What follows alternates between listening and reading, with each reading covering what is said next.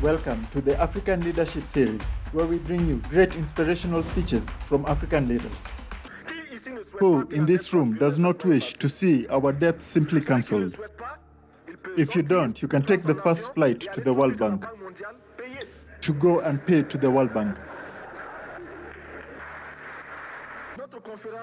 I would like this conference to clearly declare that we cannot pay the debt, not in a rebellious spirit, but just to avoid being assassinated individually. In Burkina Faso, I'm the only one to refuse, and I might not be in the next conference. But on the other hand, with everybody's support, and when we are saying that we should not pay the debt, we are not refusing our responsibilities or not keeping our words. It's just that we don't have the same moral standards as others. Between the rich and the poor, moral standards cannot be the same. The Bible or the Quran cannot serve those who exploit people and those exploited ones in the same way. We should have 2 editions of the Bible and 2 editions of the Quran.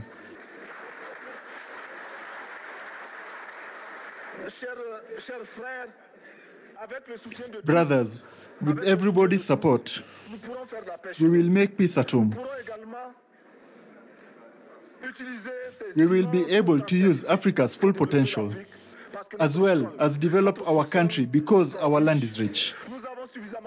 We have enough manpower and we have a very large market.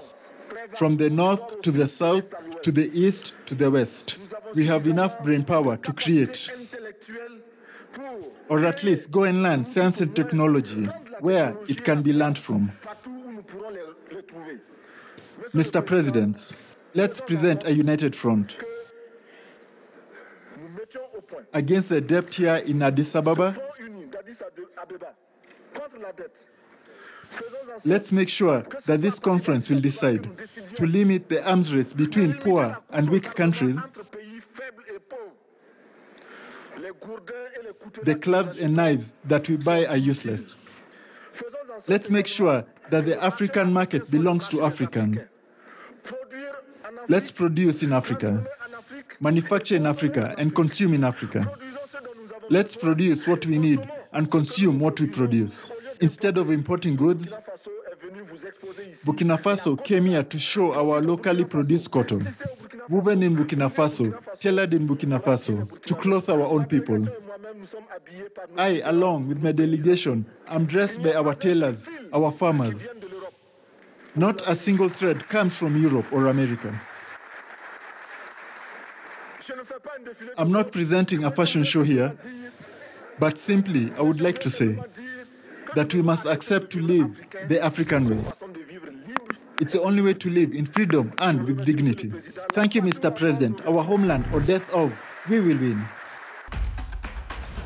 If you like informative and educational videos on Africa, make sure to like, subscribe, and hit the notification bell to catch all our latest videos.